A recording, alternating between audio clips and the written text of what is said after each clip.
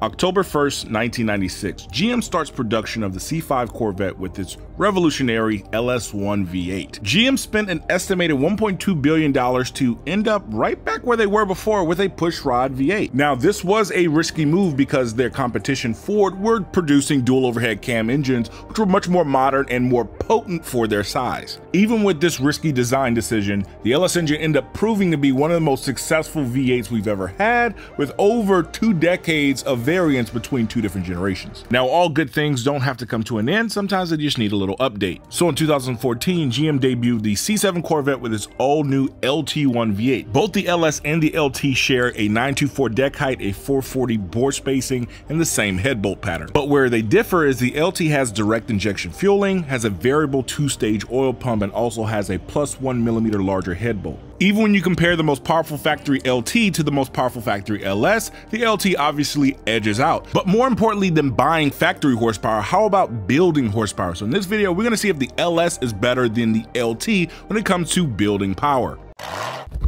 Now, when it comes to a successful build, it's all about the foundation. Now, when it comes to LS engines, you have a large amount of variance between the 4.8 and 5.3 blocks. You have the 6-liter block, the 6.2-liter block, and then the 7-liter LS7 block. Now, there's going to be variance between iron and aluminum. A lot of the iron blocks are going to be in the Vortex series. The aluminum blocks are going to be with the traditional LS engines. Now, when it comes to the LT variants, you really only have 3, the 5.3, the 6.2, and you have the 6.6 LAT that was just newly released. The only iron block out of all of them is the LAT. So the 5.3 and the 6.2 are all going to be aluminum block. Now, there's always going to be a large debate when it comes to the power limits of the blocks. Now, LT engines have gussets around the water jacket that LS's don't, and they have larger head bolts. And this structure has allowed stock bottom end LT4 Z06s to run 7 seconds in a quarter mile. That is impressive by any standard.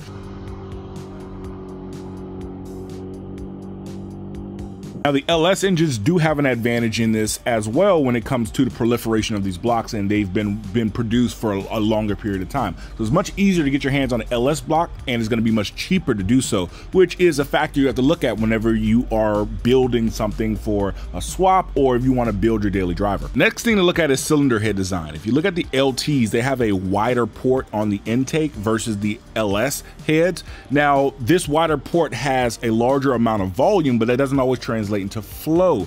The LS3s actually flow more and have larger valves, which are going to be able to take advantage of naturally aspirated power. Well, then you may be asking, well, why don't LS3s make more horsepower than LT1s? Well, the simple answer is that LT1s run a higher compression ratio, they have a better flowing intake manifold, and then essentially what you have is also variable valve timing that LS3 doesn't, and essentially it degrees the cam so it makes more low-end torque and mid-range power, and it backs it off at the top end where you really don't need it. Now, at this point, you may think, hey, the LT engine isn't that bad, and you just need more money to spend. But once you want to start making large amounts of power, 800, 900, 1,000, remember, the internet says everything needs to make 1,000 horsepower.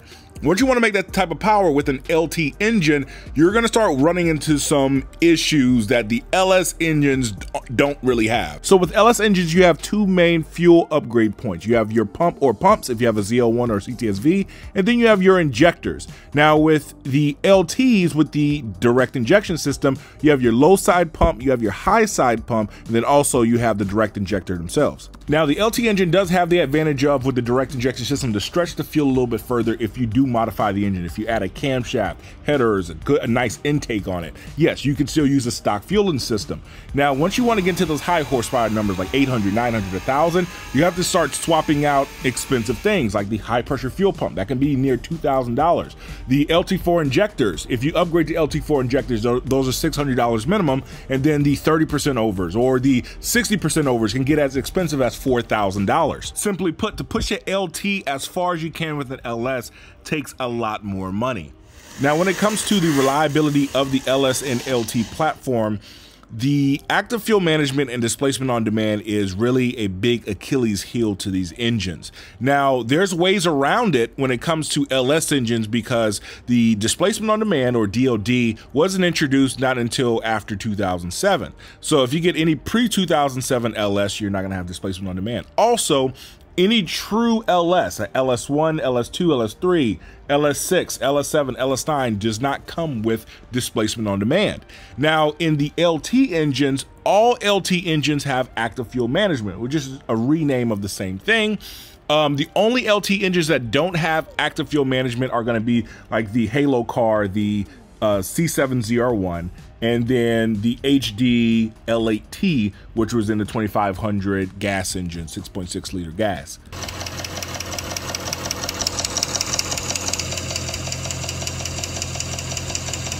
Now, the solution to this is to swap out the camshaft and valve train, so you delete the active fuel management system. Now, if you have an LT and you're shooting for a higher horsepower, you're automatically going to need to swap out that camshaft to one that has a higher fuel percentage on the lobe. Last but not least is going to be the swappability of the engine.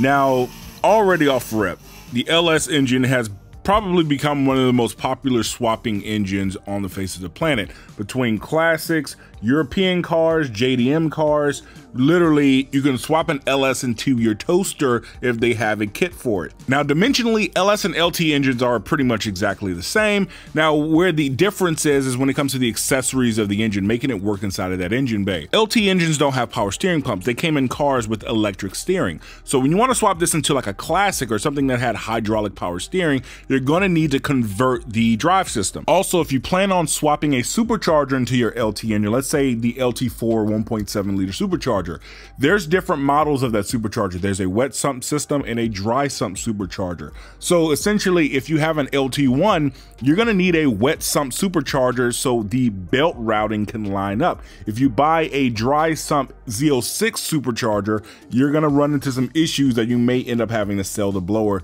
because it's not compatible with your system.